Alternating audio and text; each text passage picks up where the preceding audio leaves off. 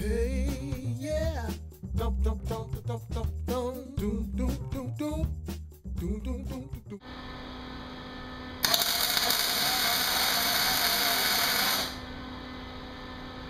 Hi folks, I'm Michael Welch and I build custom e-bikes. Let's have a look at one of my projects. I got a commission to build a 26-inch Schwinn Stingray and give it the blacked out treatment. I found two very rusty Schwinns online. I stripped them down to the frame, cut off the rear dropouts, and I built my own and welded those on.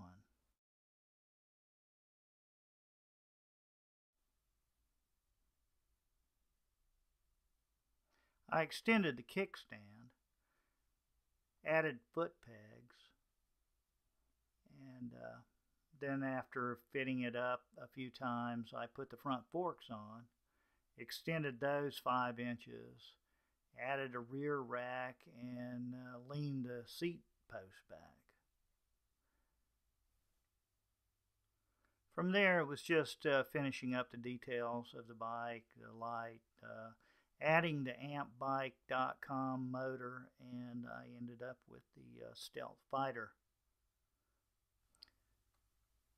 The next step was to take it for a test drive over the Hathaway Bridge.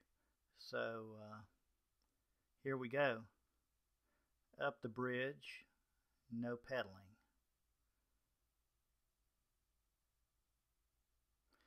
I'm holding the camera with one hand, and it's kind of a rough ride, but I'm not pedaling, and it's pulling me along. Here we are at the top.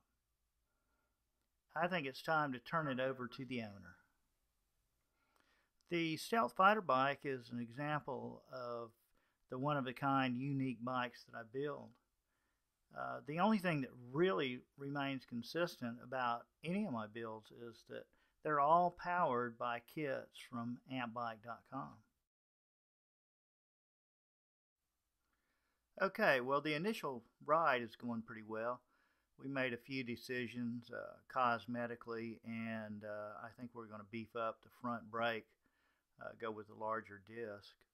But overall, I'd call this customer satisfaction.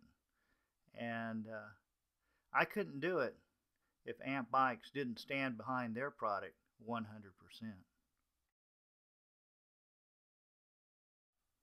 If you've been thinking about a e-bike kit for that old bike you've got in the garage, I highly recommend m.a.welch.com.